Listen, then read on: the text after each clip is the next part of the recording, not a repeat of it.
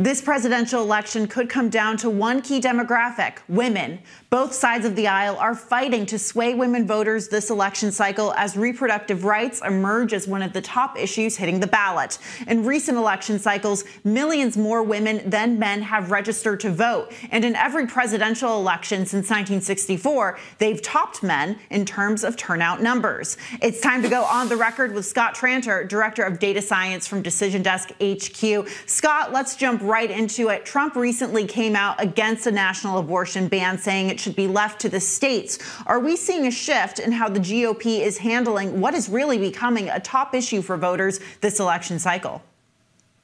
We absolutely are. It's interesting. I'm always amazed to see Donald Trump does, he does his own live focus groups, right? He looks around and he says, okay, what do I need to say to get the biggest applause or the biggest support? And his statement on abortion is clearly geared to the more moderate wing of the GOP, independents, and certainly maybe some Democrats who may vote for him. Basically coming out saying, look to the states, and that's pretty smart given the data we've seen around abortion in elections over the last couple of years. There was a very contentious issue in Kansas and Ohio around abortion, and Democrats came out and independents came out and overwhelmingly struck some of those things down. We're going to see abortion or abortion-related issues on the ballot in states like Florida and a few others this year. And it's clearly a motivating factor for Democrats on the money side. That's pretty clear cut, and there's plenty of evidence to show it really motivates not only Democratic voters but independent and some moderate Republican voters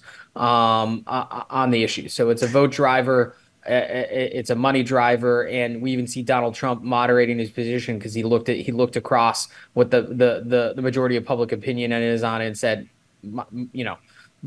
my party basically needs to moderate on this, and I can't be so strong on the message. Right. And one of those groups you mentioned, suburban women voters, have been one of the most critical demographics of Trump since at least 2018, when the group really helped Democrats push back against the former president and Republicans during those midterm elections. Are we seeing Trump and the GOP struggle to win over suburban women voters this cycle, after they've become so consequential, really, to the past few elections? We absolutely have suburban women voters. Even we're seeing some signs of suburban men in terms of tax issues, some of the more war in Ukraine, war in Israel issues, those types of things. Suburban voters are the battleground for both parties this year, and it's a segment of the population Republicans have historically done very well with. But all the talk is around, is there a political realignment for the parties? Because 10, 15 years ago, Mitt Romney would solidly win the suburbs, and the Republicans are having to fight for that demographic now. And you're seeing that in how some of the issues are playing out. That's for sure. Looking back to 2020, 7 in 10 Latino women said they voted for President Biden. How are Democrats fighting this election cycle to keep that vote, as we've seen Hispanics and Latinos and Latinas really start to become more of a swing constituency? Well, we see it, the Biden campaign has come out and specifically stated this is a priority for them. Again, the polling shows that there's some softening of support among the Hispanic vote for Democrats. And while it's expected the Democrats are going to win that demographic, they need to win it by 80%. They need to win it with 70-80% of the vote. If a Republican like Donald Trump were able to get 30 or 35% of the Hispanic vote, which Republicans haven't seen since George W. Bush ran for president, that would be a huge win for the Republicans and could change the race in his favor in states like Nevada and Arizona. Democrats have really started to ditch the term Bidenomics. Looking at recent polling number, we see that Black women say the cost of living and inflation are among their top issues. We know that Black women played a consequential role in flipping Georgia in 2020. Can Democrats flip that state if they don't streamline their message on the economy? Yeah, no, it's certainly a risk, and it's funny. The reason why, at least from a polling perspective, why they dropped it is, while you can put every economic metric and jobs and consumer reports and all these books about it out and say, hey, look at the data says that, the economy is good. At the end of the day, we did have record inflation the past couple of years. And that's really how people view the economy, is how much does it cost for eggs? How much does it cost for gas? Can I afford to go on that vacation? Those types of things.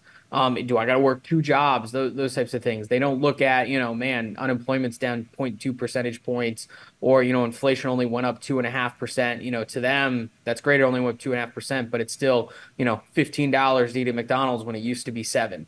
And I think that's the issue that's hitting all Americans. And you cite your stat from African American women. A lot of these women in some of these states, they're the ones who do the grocery shopping, or they're the ones who see the front lines of this stuff, right, when they're buying the food. Trump's nationwide lead has been narrowing by the week. It's now just 0.8% above Biden. Do you think we could see Biden top Trump soon? Yeah, no, look, the averages are certainly trending that way. And I think we're going to see a big seesaw over the summer, right? So Joe Biden has just started spending tens of millions of dollars in some of these swing states. He's on pace to have $1 billion, and will certainly ramp up his spending later this summer. The Donald Trump and the RNC has money, but not nearly as much. And so, like we always see in politics, money moves votes, and Joe Biden's spending it. So I expect it, Joe Biden to overtake him, but I also wouldn't be surprised to see it seesaw back to Trump later in the summer as the campaign heats up. This is going to be a close race right down to the wire. Yeah, we'll certainly see a polling roller coaster. Biden just got some good news out of Michigan. A new poll shows he's now up 3% over Trump. What other states should we be watching? The hot one this week that kind of made some notes, and I know you and I talked about in the past, is Nevada. And it linked it to the Hispanic vote we talked about. Republicans are making some inroads there. The Democrats have an incumbent senator whose polling is soft, expected to win. But the Republicans are going to field a good candidate, and that's a state with a lot of union workers that had historically been for the Democrats, but not for sure anymore. That's the kind of one of the other hot states to look at, and will be very consequential for both control of the Senate as well as, the presidential race this fall.